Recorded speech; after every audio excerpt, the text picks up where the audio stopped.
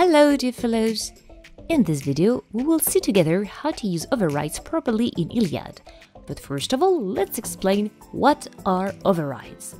Overrides are specific parameters of your Odyssey brush. These parameters will force various brush settings to change when you load the brush in ILIAD interface. Let's compare airbrush and blob brush. When I load airbrush, you can see the size is 256 and the step in stroke option panel is 10. If I use blob brush, the size is 30 and the step is 1.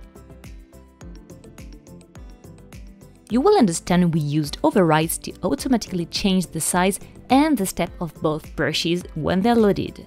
How to change overrides? Overrides can only be changed in your Odyssey brush blueprint, so let's open a blueprint. To display overrides, be sure the thumbnail class settings is enlightened. You will see the details about your brush, including variables and overrides. Unfold Preference tab to display more options. Size, opacity, flow, blending mode and alpha mode refer to the top bar you can see by default in ILIAD. For the recall, these settings depend on the nodes Get Size, Get Opacity, Get Flow and Blend. The rest of the panel from Step to Catch-up refers to Stroke Options panel. For the recall, if you close this panel, you can find it back in Windows menu in ILIAD interface. To enable the override, you must tick the checkbox to allow any change. For this exercise, I will change the size, the opacity, the step, and I will enable Size Adaptative. I compile, and now make sure you load your brush. If your brush was already loaded, you must load another brush and reload the one you were working on. Let's make a test. Alright! You might have noticed overrides can also be found in ILIAD interface in the Brush Expose Parameters panel. This area will only show you options that have been enabled. It is pointless to change overrides here. They won't be taken in consideration since you have to compile the brush from the blueprint to save your preferences. To be fair, we are looking for a solution to hide this information or grade them out. What if I don't use overrides? If you don't use overrides, it means your brush will always use the last parameters loaded in ILIAD interface. As an example, if I toggle between my test brush and the airbrush, you will notice the opacity is different.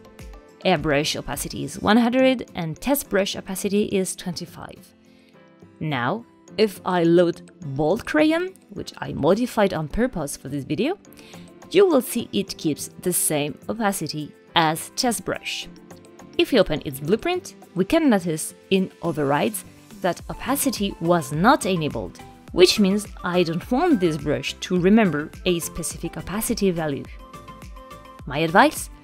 Unless you want to switch between a bunch of various brushes that must share the same parameters, always enable all the overrides to make sure your brush will keep a specific behavior. What's the difference between overrides and variables? Depending on your brush configuration, you may not need to use size, opacity or flow overrides, as the nodes Get Size, Get Opacity and Get Flow can be replaced by variables. This is the case, for instance, with the brush Fire that needed a float variable to set a size, which means we did not use a Get Size node, which means there is no need to override the size for this brush. And that's all, folks. I hope this video was clear. If not, any feedback in the comments section is welcome. And you know how it works on YouTube. Like, subscribe, share, feel free to join us on Discord and tip us on Patreon if you want a new pack of stunning brushes every month. Thank you for watching, take care, be safe, and see you soon!